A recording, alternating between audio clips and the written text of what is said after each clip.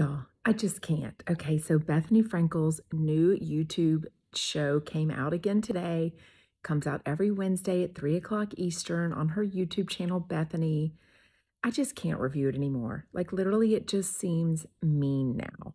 Okay, so take a look at this video clip, though. I am quite obsessed. Is this a freaking freezer in her island in the kitchen? Like, I'm a little bit obsessed and jealous with that. Okay, take a look at this, then we'll chat about her show. I can't take it anymore. I want to go home. I don't know why I did this. I don't know why I entered into this life. I didn't mean to. So it's a small freezer. This must be an extra one. What an odd space for it in the kitchen island. Anyways, I've got questions. So the show this week is called like Things I Regret Buying.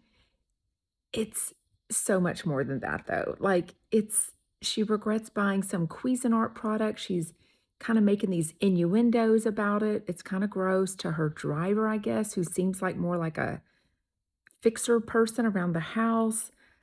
She's got packages. She's talking about Paul. She goes into a store and doesn't even tell us what the store is. It's crazy. God bless her. I just don't think I can review the show anymore. You're on your own. You're going to have to watch it.